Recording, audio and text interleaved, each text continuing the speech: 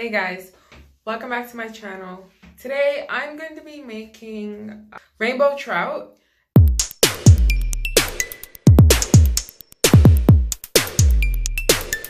And I have a lot of cauliflower and a little bit of broccoli, so I'm just going to be sauteing my vegetables. It is what it is. I'm going to be pan-searing my rainbow trout, and I'm going to be sauteing my cauliflower and broccoli.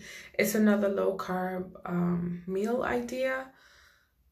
You could top it with cheese. You could do whatever you want, but this is just a quick fix for me because I am actually super hungry right now. So it's less than 10 minutes. Let's go.